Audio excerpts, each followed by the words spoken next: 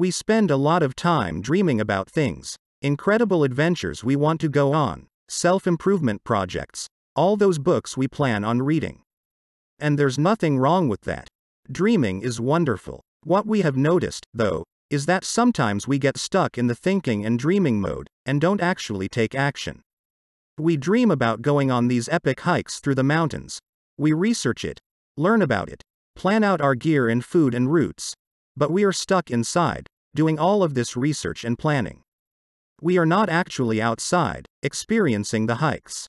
When we realize this, it's good for us to make this distinction. Are we in the mode of thinking about it, or actually doing it?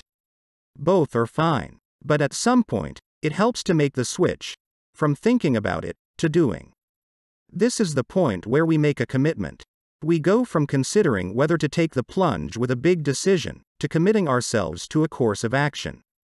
We tell other people about it. Make an announcement. Take an action that is like leaping off a cliff, no looking back. What areas in your life are you in thinking mode? And would you like to switch to doing mode?